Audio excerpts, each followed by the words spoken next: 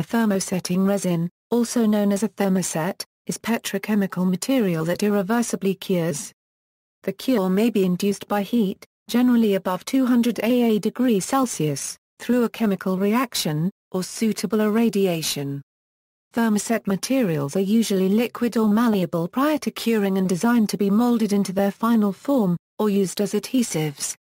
Others are solids like that of the molding compound used in semiconductors and integrated circuits. Once hardened, a thermoset resin cannot be reheated and melted to be shaped differently. Thermosetting resin may be contrasted with thermoplastic polymers, which are commonly produced in pellets and shaped into their final product form by melting and pressing or injection molding. Definition: IUPAC defines a thermosetting resin as a petrochemical in a soft solid or viscous state that changes irreversibly into an infusible, insoluble polymer network by curing. Curing can be induced by the action of heat or suitable radiation, or both. A cured thermosetting resin is called a thermoset. Process: the curing process transforms the resin into a plastic or rubber by a cross-linking process.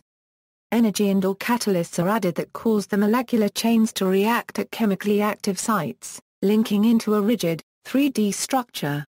The cross-linking process forms a molecule with a larger molecular weight, resulting in a material with a higher melting point. During the reaction, the molecular weight has increased to a point so that the melting point is higher than the surrounding ambient temperature. The material forms into a solid material. Uncontrolled reheating of the material results in reaching the decomposition temperature before the melting point is obtained. Therefore, a thermoset material cannot be melted and reshaped after it is cured. This implies that thermosets cannot be recycled, except as filler material. Properties: thermoset materials are generally stronger than thermoplastic materials due to this three-dimensional network of bonds, and are also better suited to high-temperature applications up to the decomposition temperature. However, they are more brittle. Since their shape is permanent, they tend not to be recyclable as a source for newly made plastic.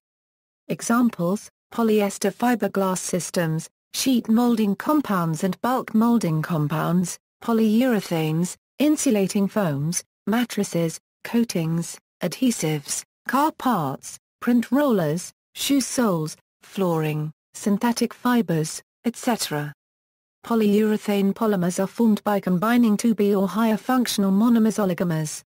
Vulcanized rubber, bakelite, a phenol formaldehyde resin used in electrical insulators and plasticware. Duroplast, light but strong material, similar to bakelite used for making car parts. Urea formaldehyde foam used in plywood, particle board and medium-density fiberboard. Melamine resin used on worktop surfaces. Diallyl phthalate used in high-temperature and mil-spec electrical connectors and other components.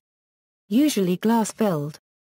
Epoxy resin used as the matrix component in many fiber-reinforced plastics such as glass-reinforced plastic and graphite-reinforced plastic. Polyamides used in printed circuit boards and in body parts of modern aircraft. Cyanate esters or polycyanurates for electronics applications with need for dielectric properties and high glass temperature requirements in composites, mold or mold runners, polyester resins. Some methods of molding thermosets are reactive injection molding, extrusion molding, compression molding, spin casting. See also vulcanization, fusion bonded epoxy coating. References